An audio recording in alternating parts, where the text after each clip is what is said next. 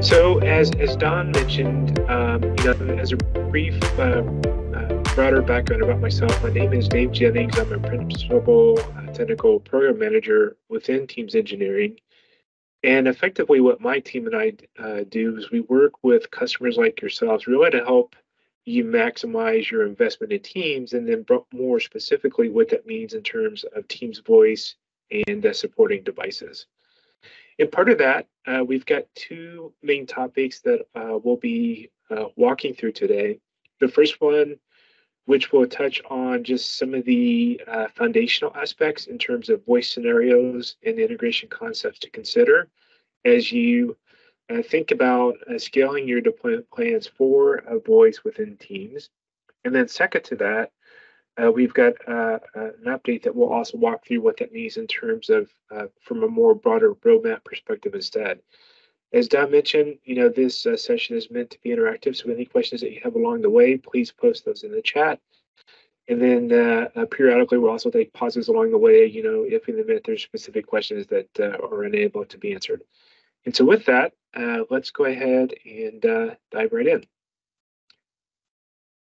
So to kind of set the stage as we think about integration scenarios and concepts for Teams Voice, two core areas that we're going to walk through is one, to kind of summarize, from a foundation perspective, understanding what are the different telephony voice options available to you within Teams today.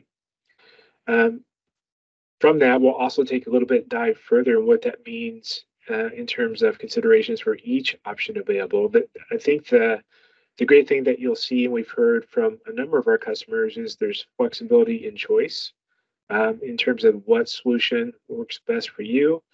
And the other great thing about that is there's not a requirement that says you have to deploy forward with a particular solution. You can have flexibility there to mix and match instead.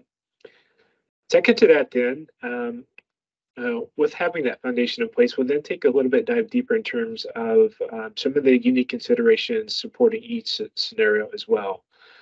So, for example, whether you're looking to consider calling plans, operator connect, or direct routing, and again, we'll get a little bit deeper into each of those further.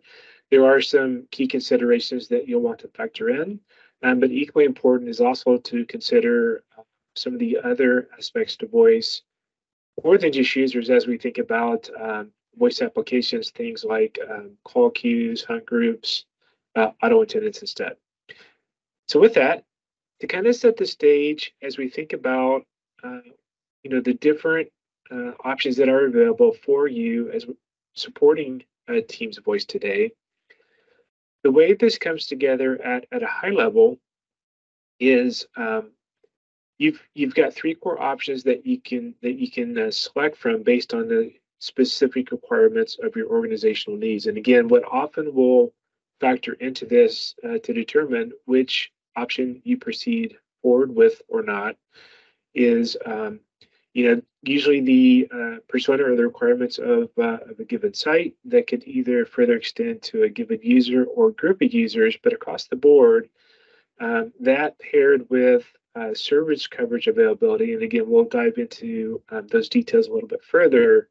That as a foundation will influence, what options you would proceed forward with as you talk about, enabling that direct voice capability within the context of Teams.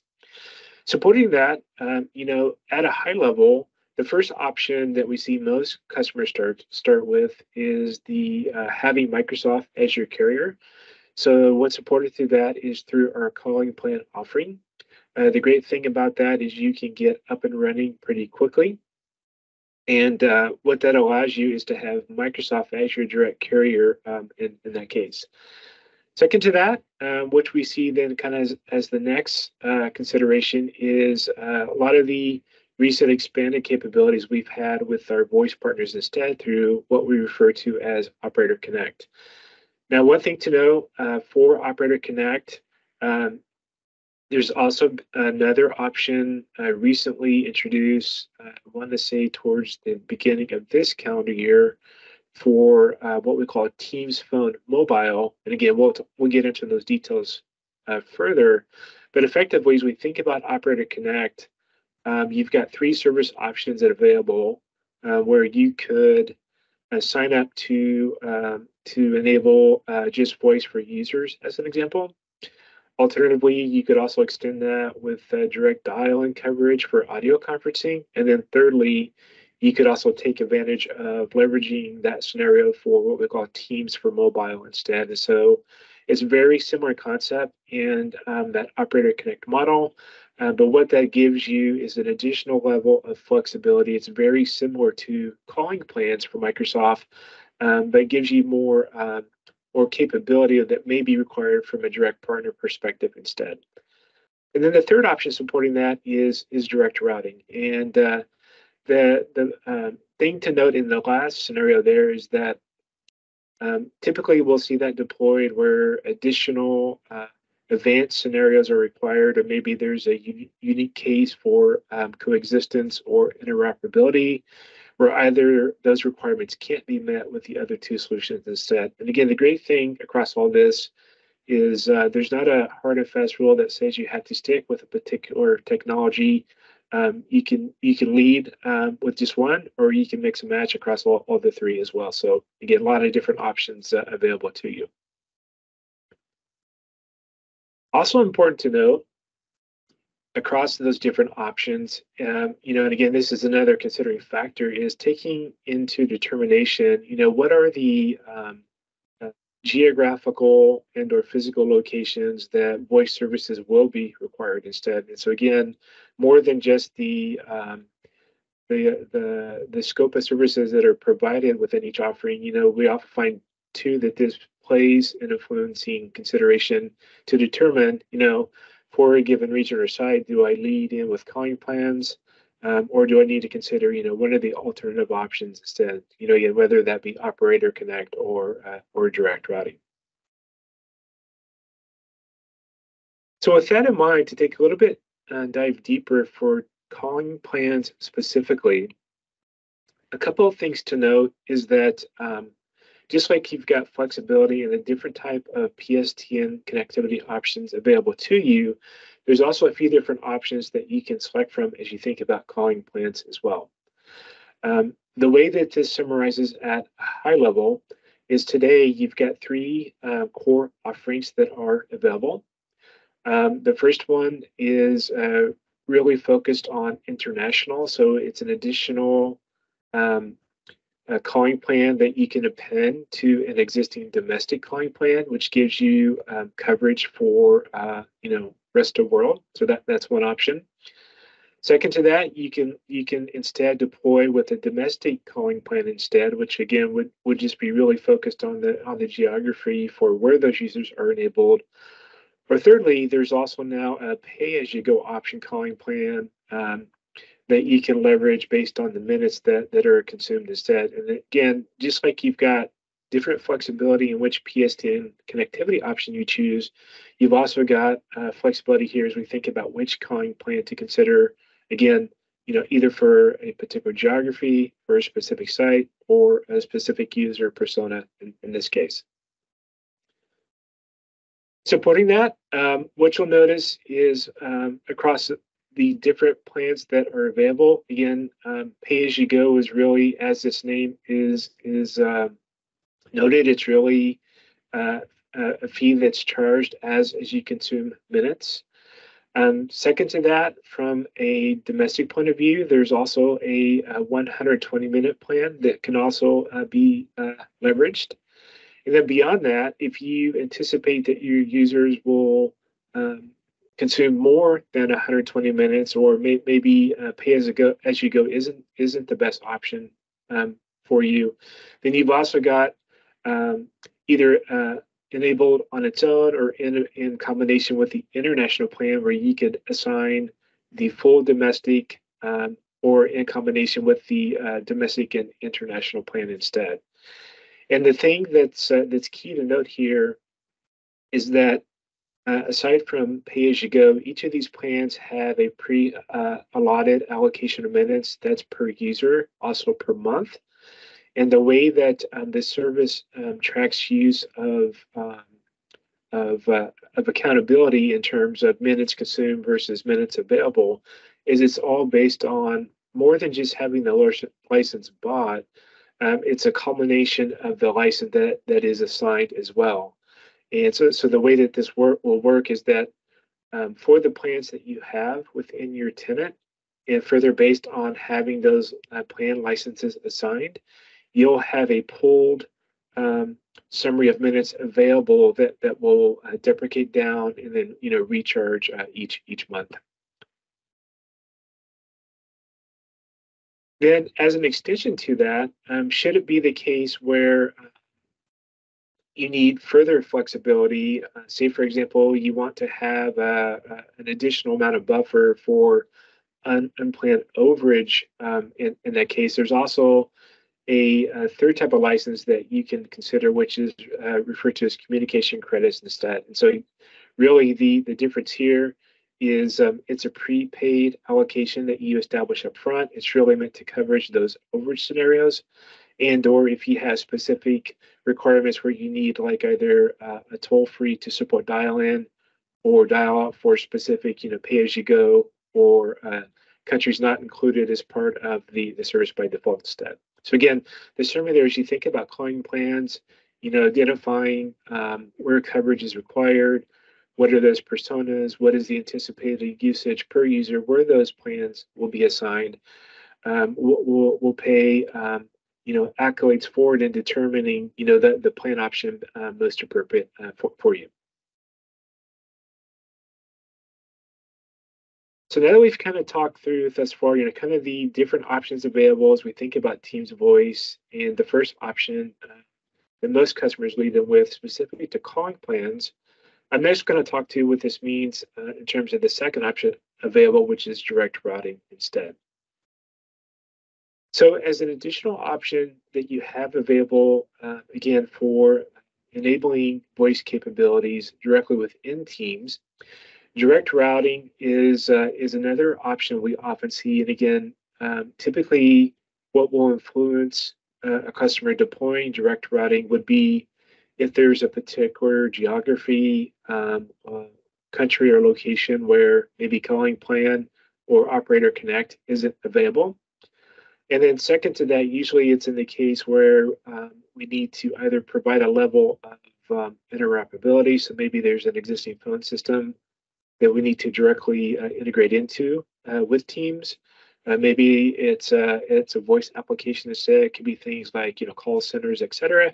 Or maybe it's the case where we've got unique analog requirements that aren't able to be met through Teams, where those would be directly supported through that direct routing infrastructure or the hardware device, what we refer to as a session border controller instead.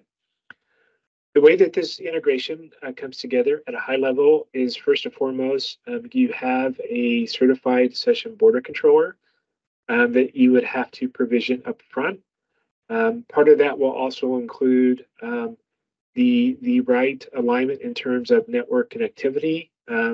One, to talk to the PSTN provider that you have.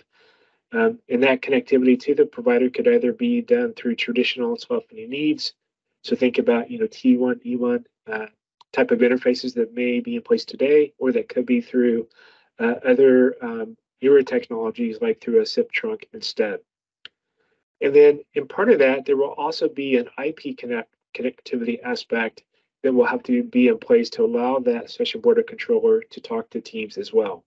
And so effectively what that hardware device will enable is bridging those two connectivity paths together so that we're able to take the capabilities provided from the PSTN network and then directly surface those interactions directly into Teams. A couple other things to note is that for the session border controller SBC that you do choose for deployment, you'll have to make sure that the SBC selected is one of the vendors that have been certified and validated. So from the link noted below, we are continuing to add additional partners and newer partner models as those products are released. But the key there is that, similarly, there's lots of flexibility in partners and models that you can choose from based on your specific, voice deployment needs. And supporting that, this gives you just kind of a brief overview of the different vendors that are certified and available for consideration today. The other thing that's also important to note is though a physical SBC is an option, there's also supportability for SBC instances that are virtualized as well. So again, we do see that in some scenarios where maybe a customer may want the SBC virtualized within Azure instead. So that's certainly an option based on the vendor selected and supported. Or alternatively, we also see from a partner perspective where maybe a customer has an existing contract or telephony agreement that's in place, where with that existing partner, they may provide a hosted SBC, as a service, if you will, instead. So in that case, that partner will provide that SBC capability for you. But again, that SBC will still have to be one of those certified devices that's been accredited for Teams. A few additional things to note in consideration beyond just the SBC requirement itself is obviously we have the licensing considerations that we have to ensure are available, from a high level 365 tenant perspective. So again, the key here is making sure that any users looking to leverage direct routing have the right, eSKU license assigned, but then part of that, further ensuring that the Exchange Online Plan 2, the Skype Online Plan 2, the Team license, and then the phone system license are enabled as part of that enablement. A few additional infrastructure considerations to also be aware of is that because the SBC needs to talk to directly through Teams in a secure manner, that will require that each SBC having its own public DNS name reference. Second to that, each SBC will also have to have its own public IP address assigned. And then thirdly, each SBC will also have to have a public trusted cert that's installed. There's a few different options in how you can leverage that certificate, meaning if you want to issue a one-to-one pairing certificate per SBC or one-to-many instead. So again, other options there in terms of flexibility that you can leverage. But the key there, in order to encrypt the communications between the SBC for signaling and further what that means for media, that certificate is the last component that brings those capabilities available. And then obviously, last but not least, as we kind of talked earlier, is the PSTN connectivity support through your provider, which again could either be done through traditional telephony interfaces or through new connectivity options instead as we think about SIP trunking. The final thing I'll also note too is you think about architecture considerations for direct routing is that for that SBC connectivity to Teams, we support connectivity through an internet ISP provider type model, but there's also flexibility if additional compliance or regulatory requirements are needed where that connectivity path can be established through ExpressRoute instead. So that for sure is another supported consideration as well. In light of considering the direct routing architecture, another important point to note, which does also come up often, is survivability considerations. And so to support that, there are 4 vendors available today that make available what we refer to as a local branch appliance. And effectively, what this provides is it's an additional virtual machine instance that is associated to the physical SBC deployed.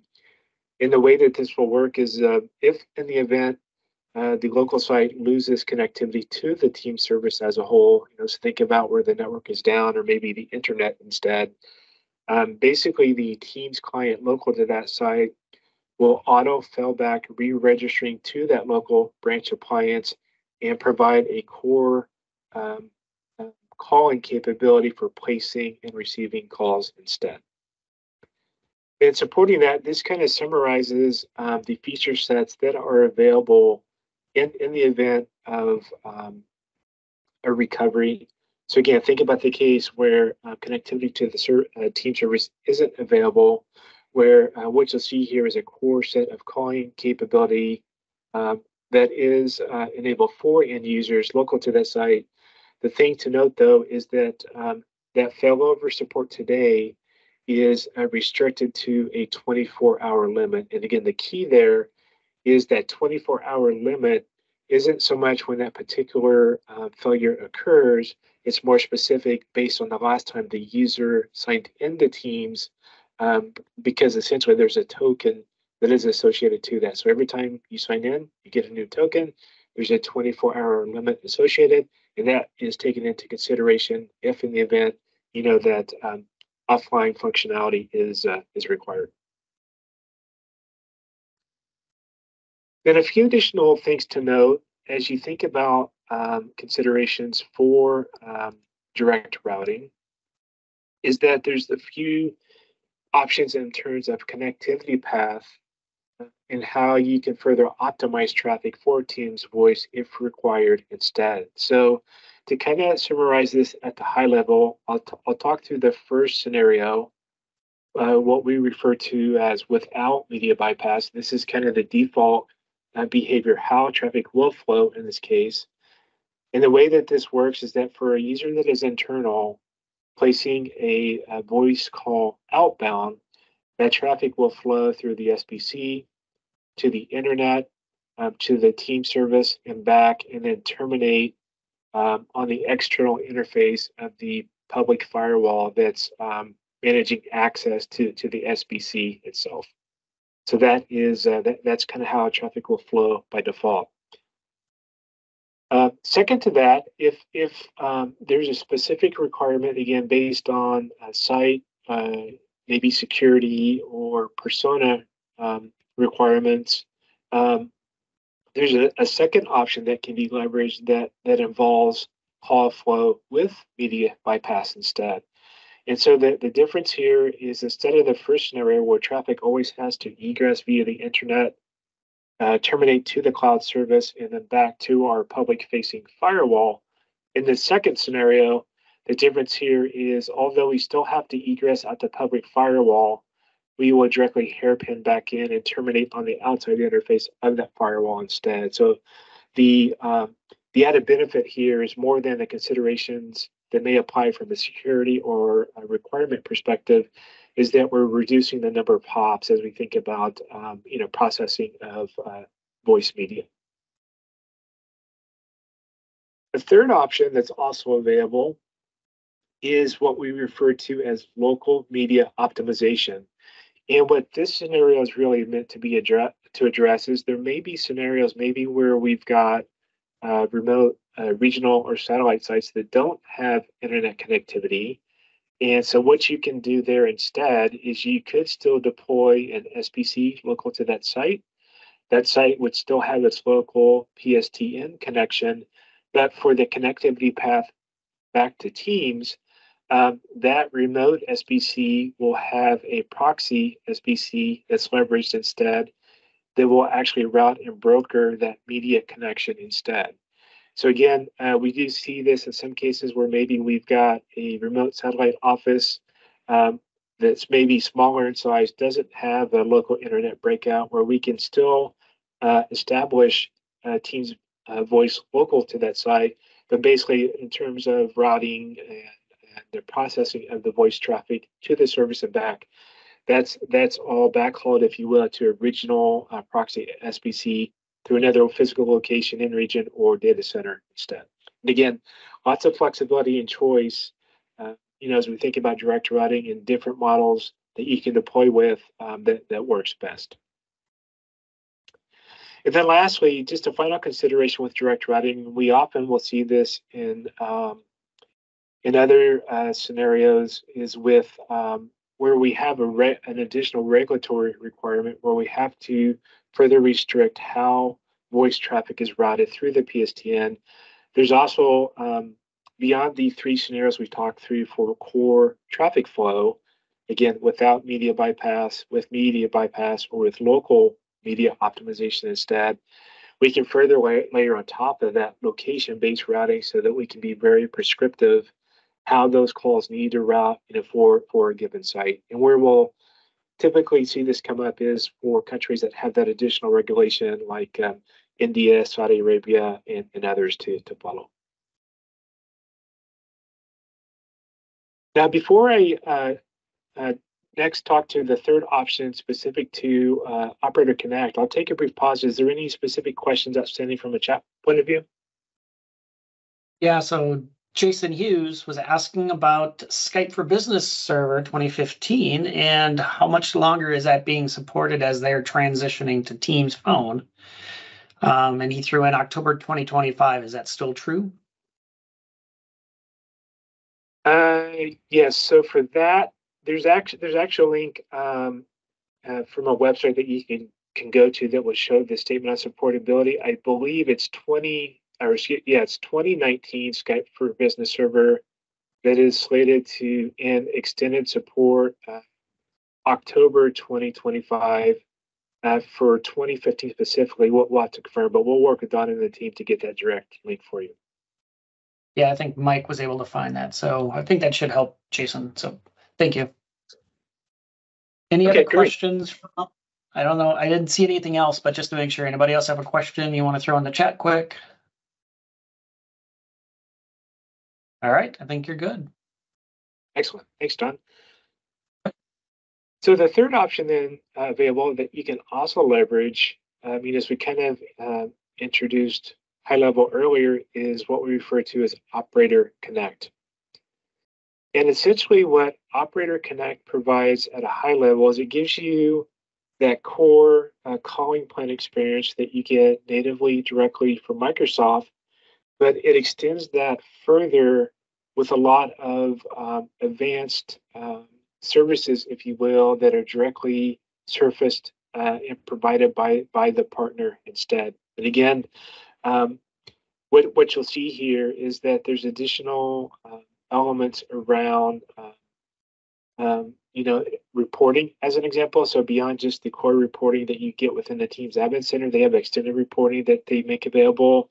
It can also include areas in terms of extended support, but can also further extend to, there are some operators within this model actually that if you do have an interop requirement, that they may be able to support that directly without having to consider, something like a direct routing implementation instead. Also, as part of those offerings, as we kind of mentioned earlier, more than just the core calling capabilities for Teams Voice, there's also for some of these partners, service availability, how you can extend dial-in coverage as that applies to audio conferencing. And then lastly, as I mentioned earlier as well, there's also a new option that's available. And again, this launched at the first of this calendar year, where you can actually, as long as you're leveraging one of the mobile carrier partners shown below, you can actually have a dedicated number that's associated to your mobile device that serves as your main number within Teams. But then what's great about that is you've got flexibility where you can take Teams Voice on the go. You've got a direct integrated ability where in terms of accessing voicemail, setting present status, placing receive calls, all of that aligns as if you were doing the same from the Teams desktop client itself. And then the other great thing about that is if in the event you've got a call that's active on your mobile device, you can seamlessly transfer that call to another Teams endpoint and or client or device instead. So think about like a Teams native phone or MTR and the like. So again, it's just another great option in terms of flexibility to get it up and running pretty quickly, leveraging the capabilities of Teams Voice, but having that further extensibility for those maybe personas that are more on the go instead. So putting that, this gives you kind of a high-level overview of how you would look to either request a trial evaluation or enabling an Operator Connect offering by default. The way that this works is this is all directly accessible through the Teams Admin Center itself under the Voice tab area. From there, you'll choose the specific country that's of interest. And then also part of that, you'll identify the voice services that you're interested in. And again, just like we have, mentioned earlier, flexibility with, again, options available for telephony connectivity, and based on each telephony connectivity option within, you could choose to enable an operator connect just for calling. You could have that included with audio conferencing or even Teams Phone Mobile, or you could have different operators for independent, voice services instead. So again, lots of flexibility there based on your specific, geography, locale, persona needs, and how you can quickly get up and running for those operator connect services instead. This just gives you a few different examples of the interface will actually update accordingly based on the different options that are selected. Once that's set, then just like calling plans within Teams directly from Microsoft, you can choose to have that operator provision net new numbers or a broader DID range directly into your tenant. Or alternatively, you can also port across existing numbers maybe that you have that are utilized within your existing telephony infrastructure instead. And so the great thing there is, again, you've got flexibility there where it may make sense to take on a new number for a user and/or migrate an existing number where required. The other thing that's also important to note is more than just enabling number coverage for end users, there's also supportability for service numbers as well. So think about, again, a number that maybe terminates today for audio conferencing and/or like an auto attendant or a call queue instead.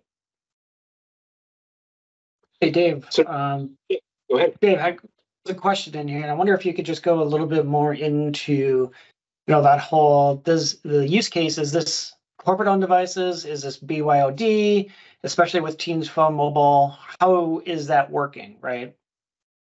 Sure, great question. So the way that that will work by default, I'll just back up here, is that the default enablement will be tied to a business subscription plan, if you will, based on the 5 carriers shown. However, recently, and again, this will vary by which carrier you choose to proceed forward with, we've started to see support enablement be made available for your own number that you can bring forward as part of that Teams Phone Mobile experience instead. So initially, it was really, when this launched, it was really positioned for a business number assigned, to a corporate-owned device. But we're starting to see, from a feature perspective, expanding that to BYOD from a device perspective, but also your number that you're able to carry forward as an alternative option. And again, depending on which carrier you choose to evaluate or proceed forward with, will differentiate, the different, scenarios possible. Yeah. So really, ultimately, check with the carrier before you go down that road, right? And make sure that they are be able to support it. And I think currently, right now, we only have Verizon is available here in the Americas, in the US, but outside of the United States, we have a lot more options. So good. Thank you. I think that answers that question. Thanks, Dave. You're welcome. Yeah. The other thing I would also briefly note as well is that I've also found these carriers to be, fully flexible. So a lot of them, what we see with a lot of customers is they're more than glad to support a trial and that evaluation. So to Don's point, just validating, what they're able to provide against your requirements, and it provides a good pairing in the middle, for one, evaluating the service and then determine, how that may align as part of your future enablement. So definitely a good option there. Perfect. Thanks. Welcome. Great. So